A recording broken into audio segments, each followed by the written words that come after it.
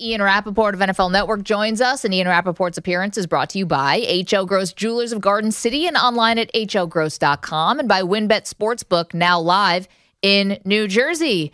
Ian, quiet week really in the NFL for people like you. How's it going? It's going well. It's I don't know. It's been very, very strange, but here we are. So what's going on? Yeah, I mean, here we are, but this feels like a story, and I'm talking about John Gruden, obviously, that has a beginning or maybe several beginnings, but I have no idea where the end is going to be. Let's start here. Did the Raiders ever get close to dismissing Gruden, firing him, forcing him to resign after the first email came out about the depiction of DeMaurice Smith? No, and so that's what's kind of interesting / weird about this thing. So the emails go from the NFL to the Raiders on Friday, and it wasn't just the email that was originally published by the Wall Street Journal with depictions, racist description of DeMaurice Smith. Right. It was all of the emails that we ended up reading about in the New York Times on Monday. So they get them on Friday. They do nothing. The NFL kind of waits for them to act. They don't do anything. He coaches the game. They lose. Some players address it.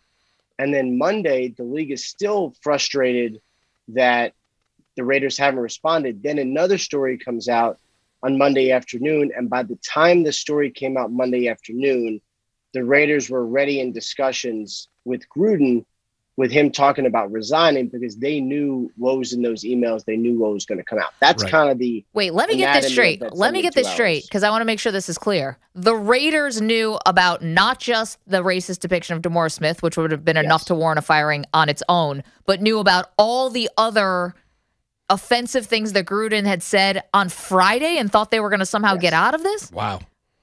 Yeah, I mean, they knew about all of them on Friday. I don't know what ends the Raiders saw, and I don't know how they saw this wrapping itself up. I mean, you know, what would have happened had the Raiders suspended him?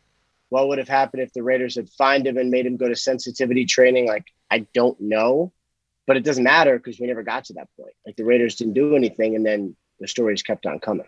Wow. Ian, what is, I guess with these, I mean, what's the next domino to fall besides the Schefter story, which came out with the email with Bruce Allen? Do you hear that there's going to be, from people you talk to, or how many more of these type of emails, these type of stories you think come out from this investigation into the Washington football team? I would be surprised if any other emails came out. I mean, it is, and frankly, I don't know how these came out. I mean, there were some references to them in a court filing, as the LA Times uncovered, but they were redacted. So somebody had to see them redacted, I guess, and then go find the original ones. I don't know who did that. I don't know who the sources are. For me, it's hard to imagine that any more coming out of this, because, you know, of the 650,000 emails, we ended up getting like 7. That seems very, very, very specific. So unless those came out for a reason, which I assume they did, then I don't know how we're going to get the rest of them. I would like to see it. You'd like some transparency, but I don't know that that's going to be the case. Is there going to be is the Players Association going to get the full report, what they want into the Washington football team, a written report? I doubt it. I know they've asked for it, and a lot of people have asked for it.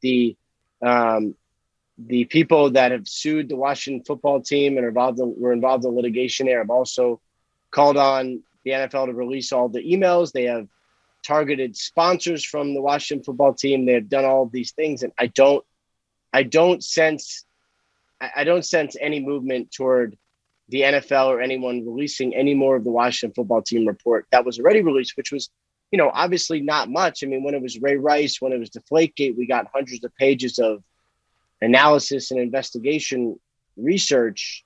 Obviously none of that with this Washington football team investigation. Oh my gosh. Remember what happened with the Miami Dolphins and the locker room? There was like 175 pages about that, you know, Richie Incognito. That was a crazy story. I read all of them. Yeah. Very strange. Crazy. So is this like the NFL, like, is there like a fear of Dan Snyder here? Because, you know, like, why? 650,000 emails, I think people would say, how could you not get more leaks, especially with the amount of parties that could have an axe to grind against a variety of people? We saw someone had an axe to grind with John Gruden. Someone has an axe to grind with Bruce Allen. Someone could have an axe to grind clearly with Daniel Snyder. There's so many aggrieved parties.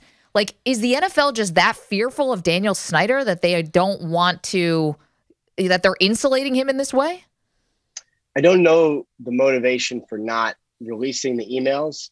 It was, interesting. And I think a lot of people have called on the NFL to release them all, but I don't, aside from what was announced and from what I've learned about the initial Washington football team investigation, and obviously Snyder has sort of stepped away and his wife has assumed day-to-day duties of ownership and all that stuff for the time being. I don't know of any other infractions from Dan Snyder. I assume you hope if there were some, we would know. It's not a big email person. Maybe that's why. No, I'm just saying, but the culture of, that he's presiding over, where you had all these people who put their name on the record, off the record, went to the Washington Post. People were fired over this. They've acknowledged there was a major problem there. Oh, yeah. I mean, the fact that there isn't a smoking gun, somewhere doesn't make sense. Defies logic to me. I know there was something that happened on a plane that got settled, and now there's NDAs that happened with Daniel Snyder. But it just seems crazy there wouldn't be a smoking gun somewhere that someone's seen. And big investigation, 650,000 emails, and I mean, again, you would think if there was a smoking gun, we would have seen it. Believe me, a lot of people are asking the same questions, and I wish I knew the answer. And let me, the Raiders have in possession all the emails Friday. Mm-hmm. If they take a stance as an organization and Mark Davis where they suspend John Gruden that day after that initial email, the initial report, the DeMaurice Smith email comes out, does that New York Times piece then still come out after the Raiders did not move and Mark Davis did not move Monday night? I don't know. Great question. And these are things I'm wondering is what was the motivation? Look, every time, in my world too, every time someone gives me something or, information gets passed from one person to another, there's always the motivation. Sometimes it's as simple as you asked for it and here it is. Sometimes it's, well, my player's performing bad, but he's actually injured. Sometimes it's, hey, this contract is great, you should report it. There's always motivation, right? Mm-hmm. Right. Anytime, because, these things don't exist in a vacuum. So clearly somebody was motivated to make sure that the public saw these emails from John Gruden. On one hand, it could be somebody was out to get him. On the other hand, these are horrible things. And this person should not be a leader in an organization, any organization, let alone a football team that has an openly gay player, majority African-American players, the very players that John Gruden openly denigrated aggressively, even in private emails 10 years ago. It sort of doesn't matter to me. Clearly this is what he thinks. So yeah, and then he went out and lied about it, saying that, I don't have a racist bone in my body or whatever he said, tried to explain it away, knowing that the team was in possession of all these emails where he basically took down everybody.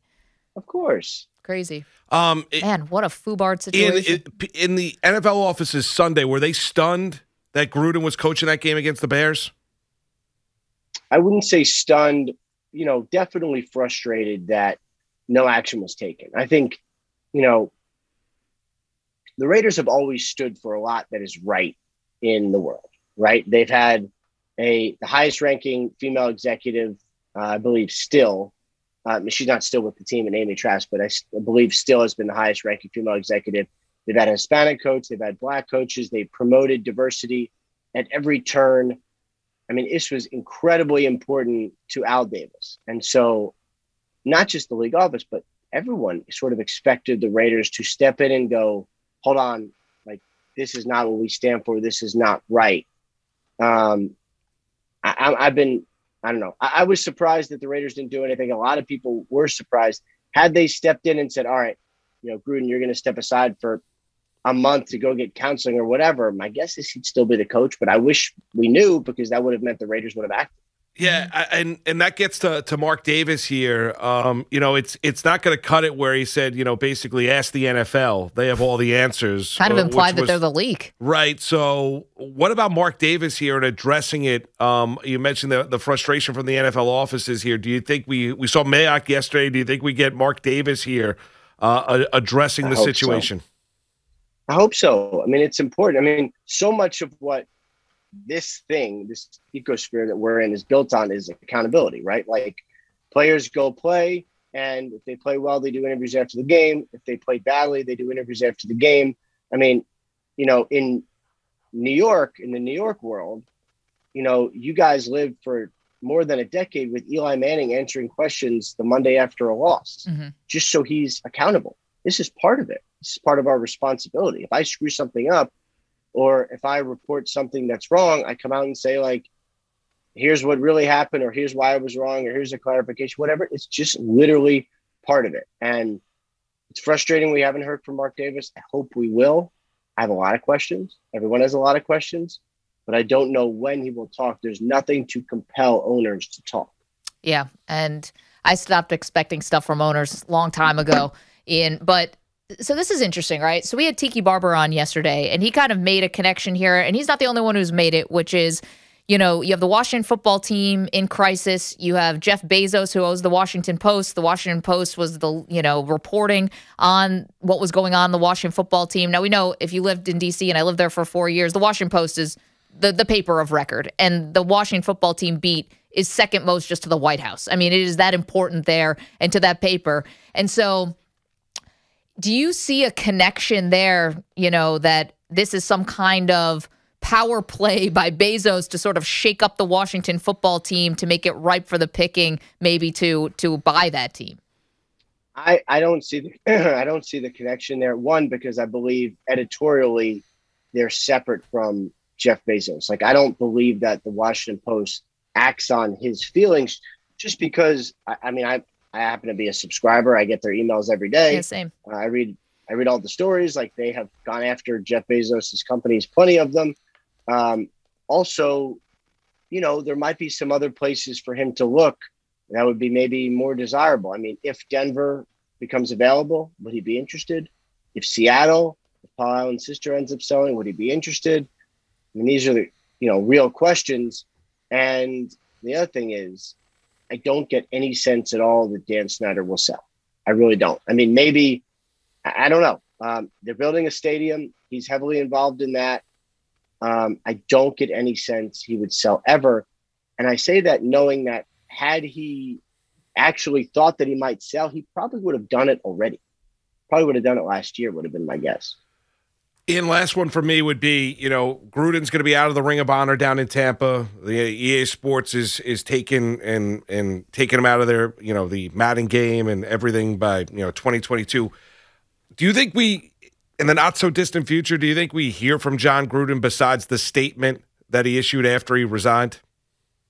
I mean, my guess is somebody will interview him. He'll sit down. I mean, he's never shied away from the camera. Even when things are going badly, he's always kind of done interviews. So I'm sure somebody will get him. And when they do, I hope it's better than what we saw last time, which was, I learned things. I really don't want to address them. I don't have a racist bone in my body. Like, none of that helped. And, maybe now that he's had the ultimate accountability, which is losing his job, he will learn that it's not okay to say those things, or also not okay to think those things, and just live in that world where you just think people are different and hate all the differences. I don't understand it. And, maybe when he does talk, we'll learn that he's learned from the situation, but I don't know when that's going to be, unfortunately. Ian, last one for me, and it's kind of like an inside journalism job because obviously, Adam Schefter kind of gets astray here with some of those emails that came out that he had sent to Bruce Allen. And you yourself are an NFL insider, and, you guys operate on relationships, and that's very important to how you're getting your information and breaking news. When you see that story and all the stories around Schefter, and you see those emails, as someone who's kind of in a similar trade as Adam Schefter, what do you think about that? What I always try to do is whenever I'm reporting a story, and I know we've talked about this some, but if I'm going to report something, let's say on a Sunday, and it's going to be not good for a team or it's going to be sensitive or something, I will always reach out to the relationships I have, which are, the GM, the head coach, the subject of the story, the agent for the subject of the story, team PR, so they can disseminate it and let their people know it's coming. I always will let someone know what I'm going to report, because it's much better to be accurate, and it's much better to if people have relationships, people you have a relationship with, you're going to report good things, you're going to report bad things. Most people understand you have a job to do. Being upfront and just being like, hey, here's what's coming. I think that's important. So it's, our job is different. It is strange on some levels. We have to report positive and negative things on people we talk to every single day, like a lot of people on a beat. So the only thing I would say is just, having that phone call and letting people know what's coming and checking the accuracy, I think is, pretty important to what we do. It's what I try to do when I'm reporting an important story. Ian, great job. We appreciate it. Thanks for spending time with us each and every week, and we'll talk to you next Thursday, all right? Awesome. Look forward to it, guys. Take care. Thanks, Ian.